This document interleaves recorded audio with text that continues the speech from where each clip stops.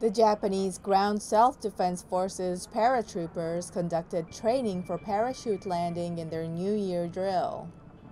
The 1st Airborne Brigade is the GSDF's only parachute unit. The 240 unit members also made rope descent from an aircraft and practiced mortar attacks on the ground.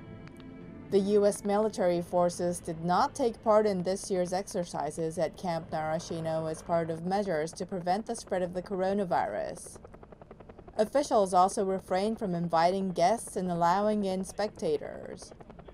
あらゆる段階、事態に対し、対処可能な能力の構築に一層邁進することを希望します。 The Japanese defense minister emphasized the importance of carrying out necessary training amid the pandemic to maintain high-level skills.